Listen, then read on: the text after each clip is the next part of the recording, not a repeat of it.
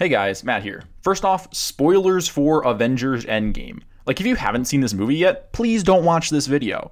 But once you have seen it, please do watch this video. There are a lot of problems with Avengers Endgame. The goal is a little undefined, the pacing is weird, and there's a few questionable character choices. But fuck all of that, this movie is amazing. The feeling I got watching this movie is literally unlike anything I've ever felt before.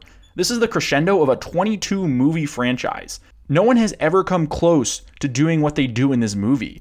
I cried like a little bitch in this movie, and not even from just the sad stuff. There are so many absolutely beautiful and moving moments in this movie that bring me to tears. And like, I don't cry.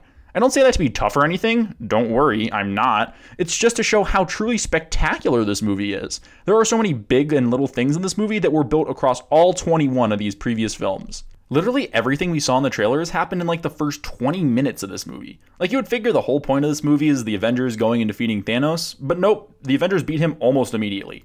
I love the early conversation between Iron Man and Captain America. Tony's basically pissed because he wanted to create a defense system like Ultron to protect the Earth from something like Thanos. And because Earth didn't have that, Thanos literally killed half the universe's population. It's a great bit of character that makes Age of Ultron feel even more important. This is a really natural character progression for Tony. But that's just the tip of the Chitauri space worm. There are so many great payoffs for other movies in Endgame. And you know one of them is Captain America wielding the Mjolnir, Thor's hammer. I mean, what an absolutely incredible payoff. Getting to see the MCU Trinity face off against Thanos was great, but easily the best part of that was Cap's combos with his shield and hammer. This is the Thor arriving in Wakanda moment of this movie, but it's like 20 times better. Seriously, how do you top that? Well, somehow. They do it multiple times in this movie.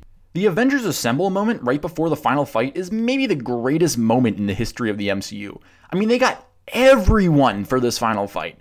Except Civ, which is a little disappointing, but like, I wasn't expecting her. It's moments like this that show just how smart Feige and the rest of the MCU showrunners are. These people have planned movie after movie for a moment like this. And we got plenty of really unexpected cameos in this movie. We got Frigga, Alexander Pierce, Crossbones, the Hydra agent guy, the Great One, Agent Carter, Howard Stark, even Natalie Portman.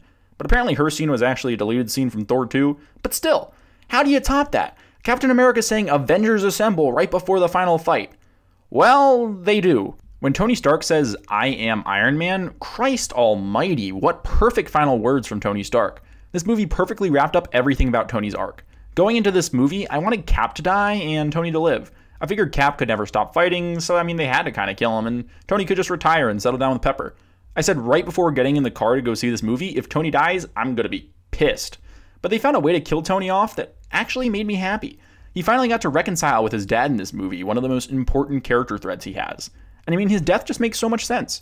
He's the one who started this whole franchise, and it's finally the end of an era. I mean, there is no way they can top that line, right? Well, they do. Seriously, this movie is impressively good. At Tony's funeral, when they put the proof that Tony Stark has a heart reactor on Tony's wreath, my god, what a beautiful callback. That was what really made me cry. Actually, no, everything after Black Widow's death really made me cry. But there's plenty of little callbacks that just made the fan of me go crazy. When Thor kills Thanos and said, "I aimed for the head," what a great way to show how broken he is after failing to stop the snap. When they redo the Cap elevator fight, but he just says, "Hail Hydra." It's such a great way to have that famous line from the comics without doing that super contrived story arc. There's even that scene in the middle of the battle where Spider-Man says, "Activate instant kill mode." There's that kid from Iron Man 3 who pops up at Tony's funeral. There's even the fact that that song that played during Steve and Peggy's final dance played during Winter Soldier. This movie plays with so much MCU history that not a single other movie could do ever before. But what gave me the most chills was when Falcon said, "On your left," right before showing up with literally every character ever. I could just keep going on and on with everything I love about this movie. This is easily my favorite Hulk yet. Like, before, I could easily get why you like the Hulk, but he just didn't compare to the rest of the Avengers. Now he's easily as cool as Iron Man or Cap or Thor. That scene where he gave Ant-Man one of his extra tacos was amazing. I mean, come on.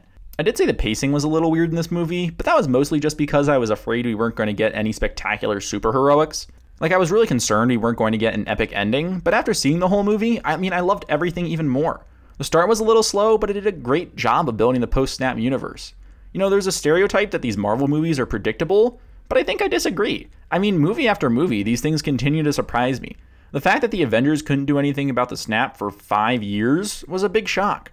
I'm glad we got plenty of time to explore what it was like after the snap on Earth. There were a couple of small nitpicks that I'll get into here. First off, I'm kind of disappointed that the Thanos they fought in the end wasn't the same Thanos as the one from Infinity War. Like, it feels just a little bit off. His motivation was a little less interesting. I get where he was coming from, but I would have liked them to give him a little more dialogue to explain himself. I like the fact that he was upset that he saved the universe, but no one could move on or be happy. That makes sense. But I think it would have been more interesting coming from the Thanos we knew. Also, Captain Marvel is just not an interesting character. I loved it when she showed up in the final fight, but she's really just not an interesting character. She seems like the old Thor of this new era of Marvel movies. They need to do something to her character fast, because as is, she's less interesting than one of the Dark Elf lackeys from Thor 2. But overall, this movie is incredible. This really is the end of an era, and I'm sad to see it go. But at the same time, I'm super excited for the future of the MCU.